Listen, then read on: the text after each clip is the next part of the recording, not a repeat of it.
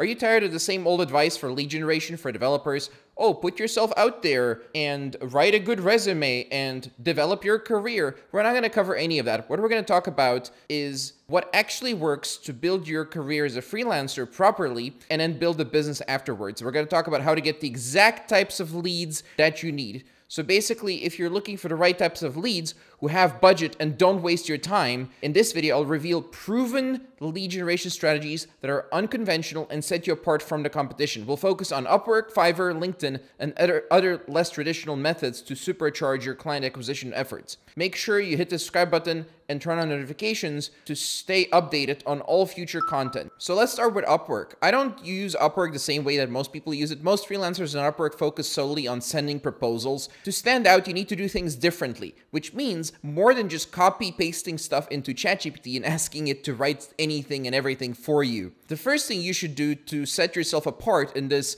automation world that we live in now is video proposals. Create personalized video proposals instead of plain text ones. This shows genuine interest, sets you apart, and helps you build trust with clients. Still, you should write in short why they should watch the video. And for example, you can write the following text above the video link in the proposal. Hey John, I've made a video to shortly showcase how to achieve insert goal that he has with insert what he wants to do from his job post. Click below and watch the personal video I made for you just now. And then the video should be all about their needs, their company, what they want, and how you can get it for them. And then it should invite them to do a call. The solution basically in the video is to get on a call with you and figure out the exact steps if you want to work together. Another thing about Upwork is you need to offer value right from the start. Most people beg for jobs, and what you should do is share insightful tips, recommendations, or quick analyses of the client's problems in your proposal,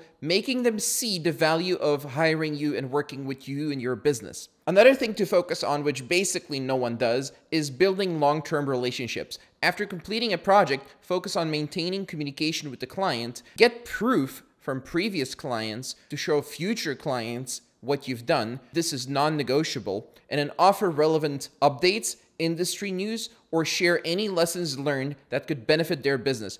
Everything you tell them needs to be specific to them. This positions you as a helpful resource and keeps you in their mind for future projects. It helps if you only work with specific types of clients, of course. Overall, long-term relationships mean recurring revenue, not just struggling to get new clients forever, but keep the ones you have. As for Fiverr, on Fiverr it's easy to get lost among the competition. Try these tactics to generate more leads. Add SEO optimization to your Fiverr titles. These need to be keywords that you want to rank for on Fiverr, not on Google. Basically, the title helps you rank your profile to show it to the right people on Fiverr. The next thing you need to do is add add-ons and bundles. Create add-ons and bundles to offer multiple services to entice clients seeking comprehensive AI solutions. But they still need to be kind of part of the same thing you're doing, of course. It shouldn't be like, oh, let's do marketing and then also do dev stuff. That doesn't make any sense. It should just be dev stuff, of course. Ultimately, you'll reach more people so that you can get them on a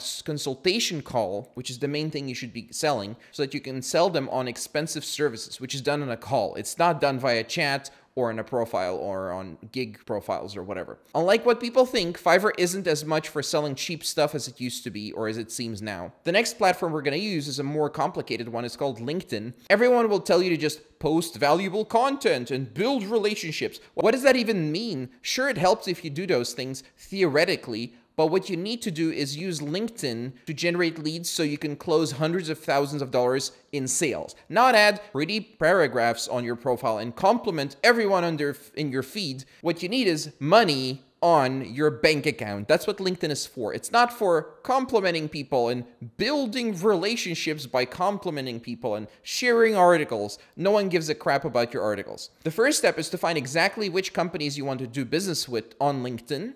Then, who is your ideal client based on the ones you've gotten on easier platforms like Upwork and Fiverr? Then, use Sales Navigator to target decision makers and those companies. Then you can use Rocket Reach, which is a service, to find their email and send them a friendly email with direct feedback on what they could improve based on what you know those types of companies are working on and want to achieve, and how you can do this for them or how they can do it themselves. Okay, so then you offer to do a no-hassle call to give them more feedback. This should work quite well compared to the regular spam they get, which offers zero value, because you're only offering value and a free no-hassle call. That's really what you're doing. You're not pitching them in any way. When done thoughtfully, cold outreach can help you land high-value clients. Research the organization, understand their needs, and craft a personalized pitch highlighting your AI expertise as a solution to their unique problems. Outside of these bigger platforms, there are lesser known platforms and strategies you can use.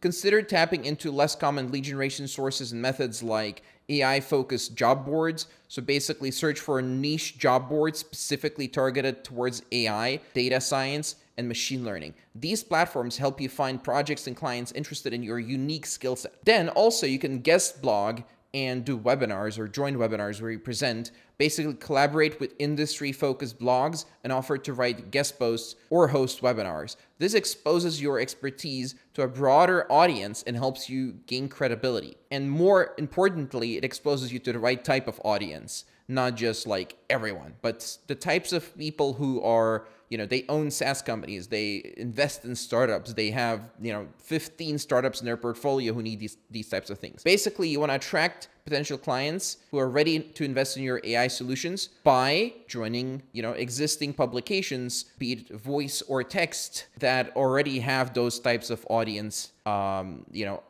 reading and watching them or listening. Another thing you can do is leveraging podcasts. So basically, either by starting your own podcast or appearing as a guest on popular AI-related podcasts. It's kind of the same process as before. You can reach the right people and share your expertise, insight, and knowledge on AI topics. If you actually know your stuff on AI, there's a huge demand right now for anyone who knows anything legit and has proof. Basically, clients seeking niche AI freelancers will be attracted to your expertise in the field if they hear you talking on a podcast as an authority in the field. Plus, you could use this as proof forever. Then you can generate leads for your AI freelance business. So basically, by using the easier funnels that I mentioned on this call and then switching to more complex funnels as you get more experience, it becomes much easier to attract potential clients and build a successful AI freelancing career or an agency. Now let's go to the next video in the description for a more detailed guide with an example or multiple examples on how to do everything that I just talked about. If you found these strategies helpful, don't forget to hit that like button